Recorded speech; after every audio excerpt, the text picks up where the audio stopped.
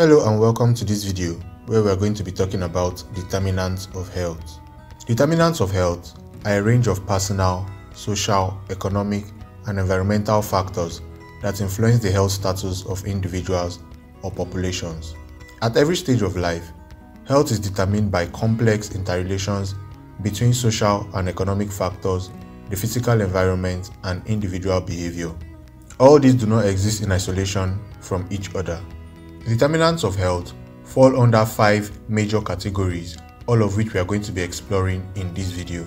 These categories are health policy, health services, individual behavior, social determinants of health, biology, and genetic factors. It is the interrelationships among these factors that determine individual and population health. Because of this, public health interventions that target multiple determinants of health are most likely to be effective. Determinants of health reach beyond the boundaries of traditional healthcare and public health sectors. Sectors such as education, housing, transportation, agriculture, and environment can be important allies in improving population health. Now, let us explore these 5 categories of determinants of health in more details. First, policy making. Policies at the local, state, and federal level affect individual and population health. Increasing taxes on tobacco sales, for example, can improve population health by reducing the number of people using tobacco products.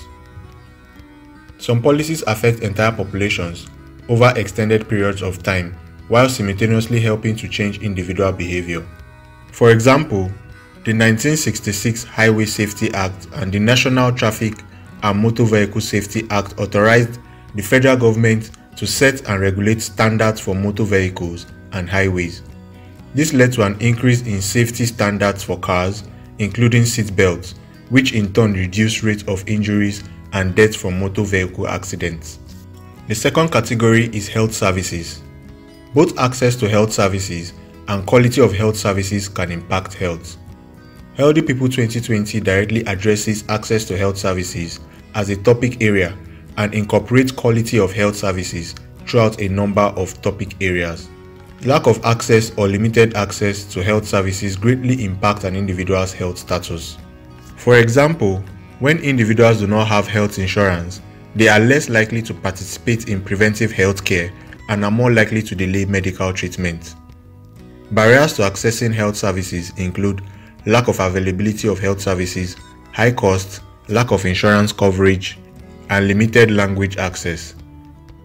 These barriers to accessing health services lead to unmet health needs, delays in receiving appropriate care, inability to get preventive services, and hospitalization that could have been prevented. The third category is individual behavior. Individual behavior also play a role in health outcomes.